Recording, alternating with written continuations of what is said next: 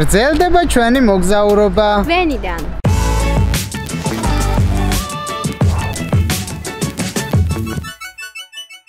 სანამ დავიწყებდით, შეგახსენებთ ჩვენს სპონსორებს. ესენია კომპანია ზუმო საქართველო და ტურისტული კომპანია Good Travel.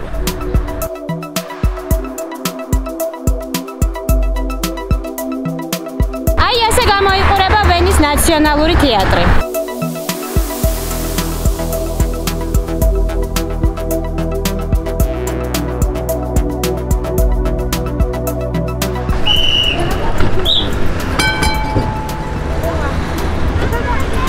ძველად თურმე ვენაში ტრამვაი ცხენების საშუალებით გადაადგილდა.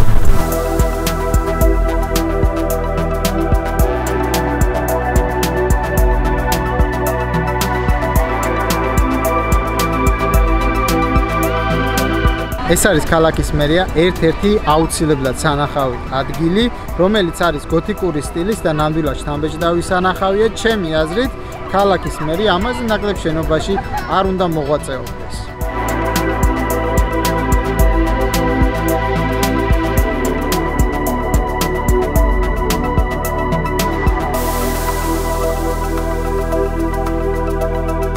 ვენის პარლამენტი არის ერთ-ერთი აუცილებლად სანახავი ადგილი ამ ქალაქში, მაგრამ დღეს არა, რადგანაც არის ხარაჯოების. ასევე მინდა დავამატო ერთი საინტერესო ინფორმაცია, ამ შენობის დათვალიერება თქვენ შეგიძლიათ მხოლოდ წელიწადში ერთხელ, ისიც ავსტრიის დამოუკიდებლობის დღეს, 26 ოქტომბერს. რემონტი როგორც გავარკვიეთ, კიდევ 2 წელს გასტანს, ანუ 2021 წელს დასრულდა. ერთი დაკვირვებით და ჩემი შეხედულებით ეს შენობა ძალიან გავს რომში არსებულ პიაცას მოედანს და ვფიქრობ, როდესაც გაიხსნება აქაურობა და მორჩება რესტავრირება, საკმაოდ ეფექტური და ლამაზი სანახავი იქნება.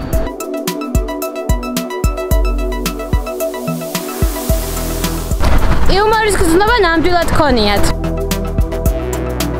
ესეც ყველასთვის ცნობილი დედა ტერეზას ძეგლი.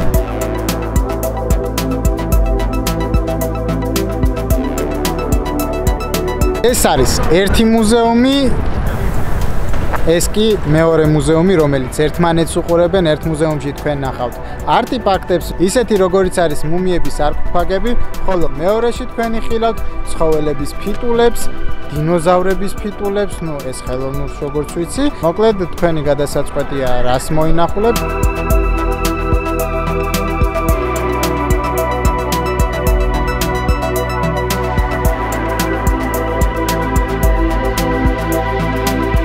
წამოდი ვნახოთ თუ სად ცხოვრობს პრეზიდენტი.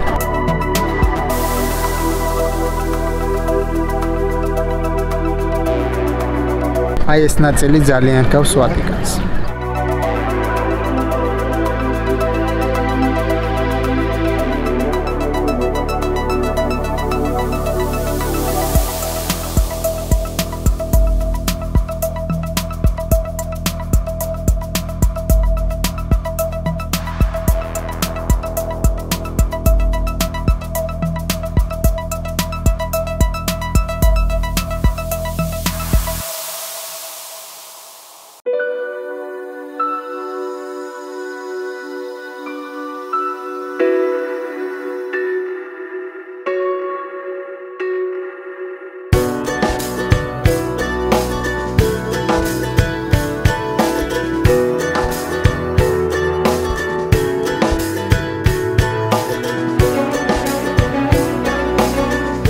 ვენის ოპერა, რომელიც ამ ქალაქში მოგზაურობისას აუცილებლად უნდა მოინახულოთ და მინდა გითხრათ ერთი საინტერესო ინფორმაცია. წელიწადში ერთხელ ვენის სახელმწიფო ორკესტრი ამ სასახლის ეზოში მართავს უფასო კონცერტს, სადაც უამრავი ადამიანი ესწრება და ასევე ეს კონცერტი მსოფლიოს მასშტაბით პირდაპირ ტრანსლაციით გადაიცემა.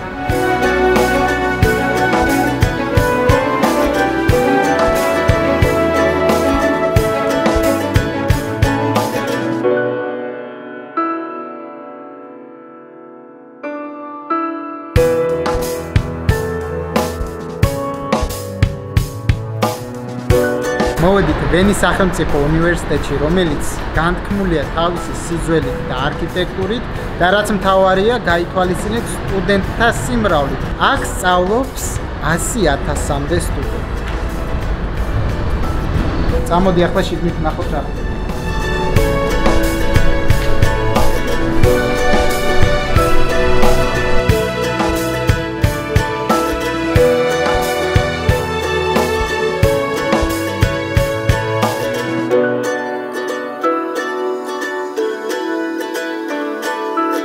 ძველი რომის სამეფო ეზოებს მაგონებს აქაურ.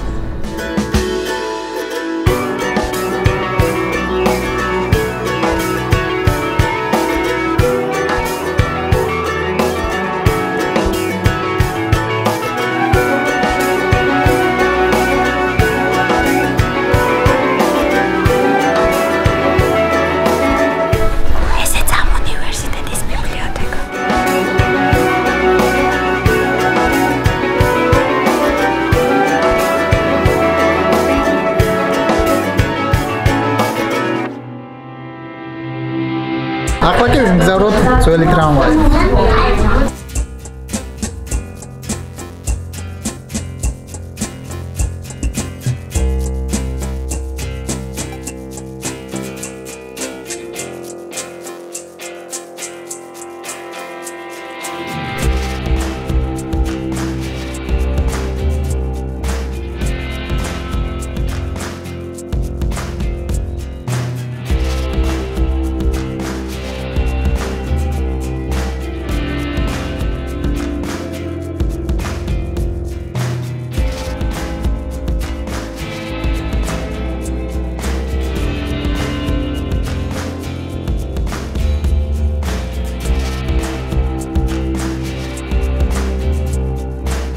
ოჯახთან ერთად მოგზაურობთ და განსაკუთრებით კი ბავშვებთან ერთად მოგზაურობთ, მაშინ ვენაში აუცილებლად უნდა ესტუმროთ პრატერს და გაატაროთ დრო სასიამოვნო.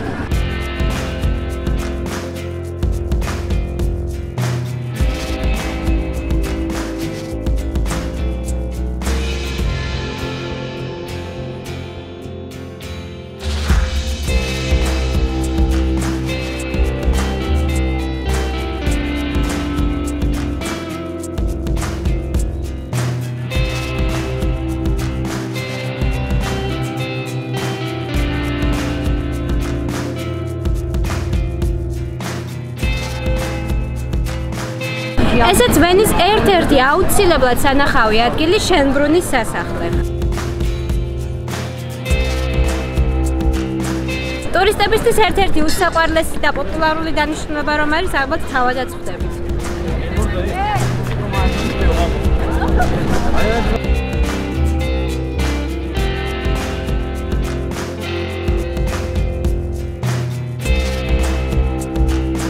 იცოდით თუ არა, რომ ამ სასახლეში 1451 ოთახია?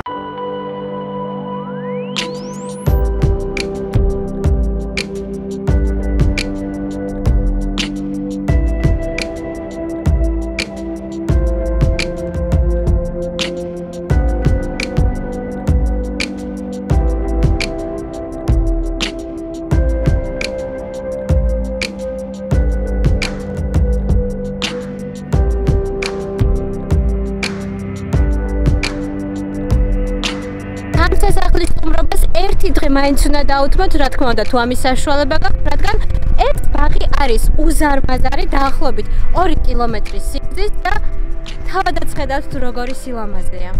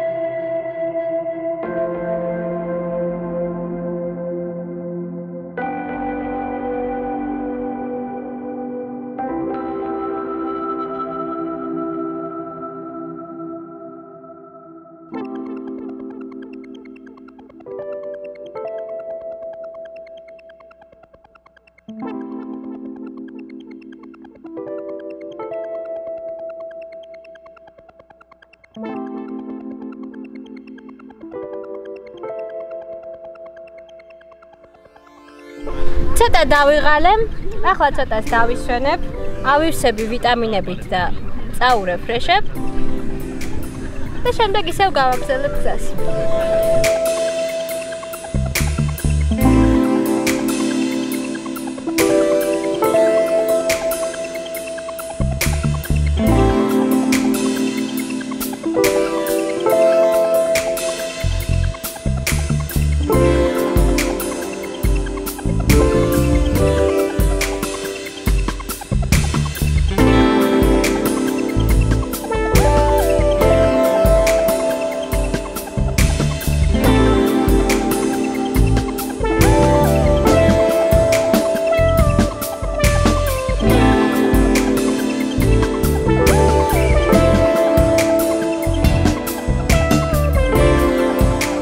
აი ასეთი პატარა და ლამაზი მეტროს სადგურები აქვს ვენას.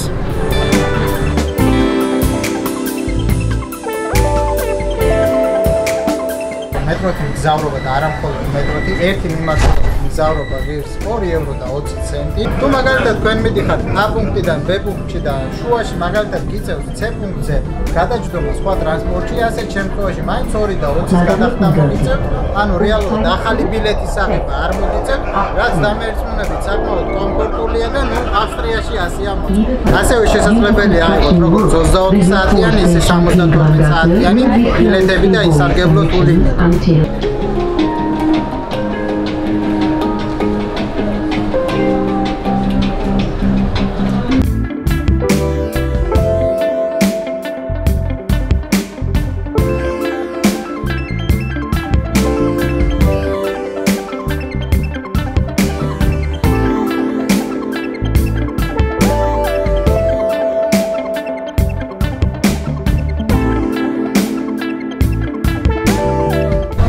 ესეც უნდერტვასერის სახლი, რომელიც თავადაც ხედავთ როგორი ლამაზი და ფერადოვანია და თუ ვენაში მოხვდებით, გირჩევთ რომ აქ მოხვიდეთ, რადგან ლამაზი ფოტოები შეგიძლიათ გადაიღოთ.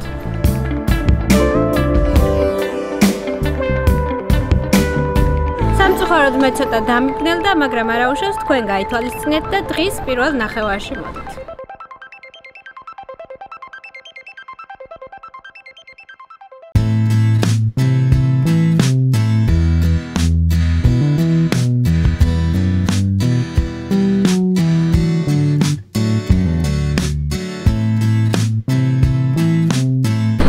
ოპერის გვერდით არის გადაკეტილი ქუჩა, სადაც შოპინგის მოყვარულებმა აუცილებლად უნდა ესტუმროთ.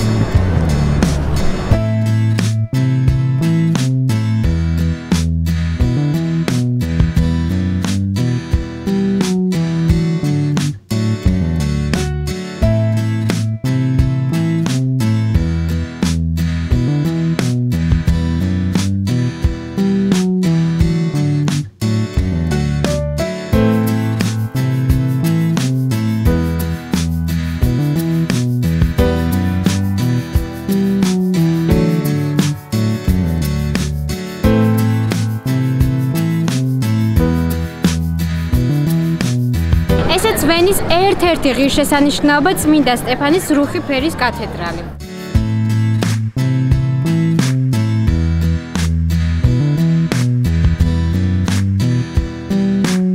ეს სწორედ ის ადგილია, როდესაც ვენაში 1 საათი თუ მაინც მოხვდებით, აქ აუცილებლად უნდა მოხვიდეთ.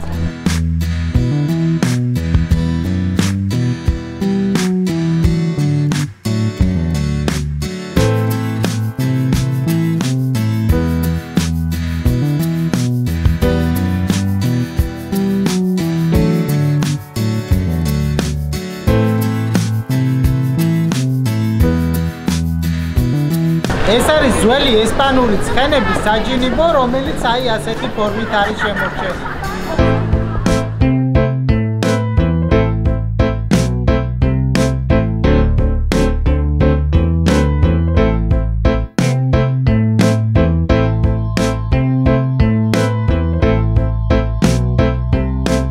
თუ გსურთ უფრო ახლოს შეიცნოთ ძველი ვენის ცხოვრება, შეგიძლიათ ამ ეტლებით გაისეირნოთ ქალაქში.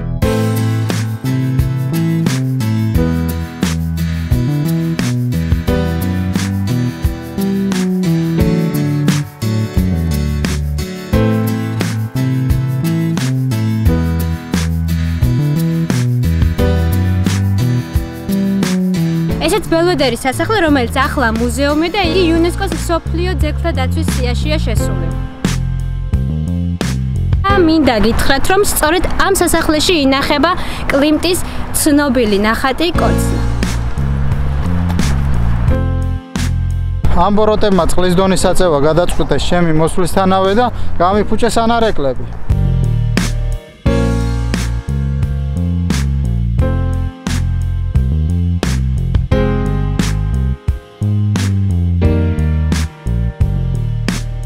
ასეთ მაგარ ფონზე დაგემშვიდობებით. მინდა ასევე შეგახსენოთ ის, რომ ჩვენი სპონსორია და ამ მოგზაურობის სპონსორია ზუმო საქართველო, რომელმაც მთელი მოგზაურობის განმავლობაში აგვავსო ვიტამინებით. და ასევე ჩვენი სპონსორია ტურისტული კომპანია Good Travel, სადაც მუდამ სეზონია. სეზონია. და მოდი მეგობრებო, დღეისათვის დაგემშვიდობებით. იმედია მოგეწონათ ჩვენი ვლოგი და ისე ამოვნეთ ვენაში ჩვენთან ერთად მოგზაურობთ. რა თქმა უნდა, არ უნდა დაგავიწყდეთ არხის გამოწერა, ამ ვიდეოს დალაიქებაც თავისთავად და შევხვდებით ბრატისლავაში.